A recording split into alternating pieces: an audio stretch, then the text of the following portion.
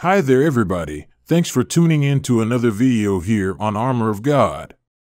When I went through some of the written comments here on this channel, there are some who think that the subject of angels and demons as fairy tales, Catholic superstition, or some made-up stories to scare people to believe in the existence of God.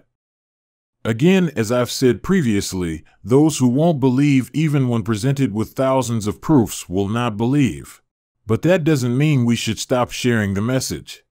Now with that said, in this video I'd like to share with all of you what Father Vincent Lampert had shared in one of his lectures about how one can open up a doorway to evil by actually inviting the demons into our lives. Let us hear what Father Lampert in his own words then.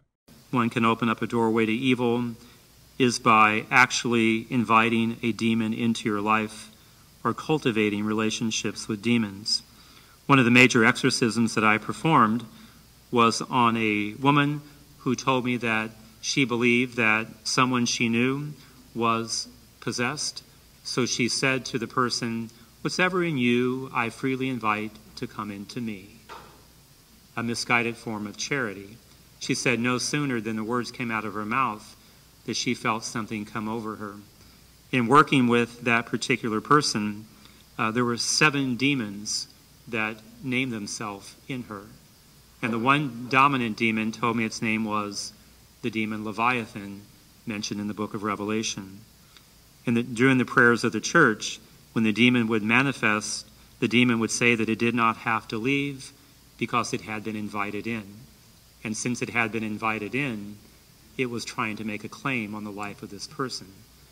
But the ritual of exorcism, you could say, commands the demon to return what it has stolen, namely something which belongs to God, namely each and every one of us. And lastly, before that, I'd just like to share something with all of you that I found on Amazon. Apparently there's a book called A Children's Book of Demons. Let me read for you the description of the book written by the author. Don't want to take out the trash tonight? Maybe you're swimming in homework? Perhaps that big bully is being a real drag? Well, grab your colored pencils and sigil drawing skills and dial up some demons. This paranormal parody is filled to the brim with funny spirits more silly than scary. Just so you know, this book is also sold on Walmart, eBay, and who knows how many other bookstores out there.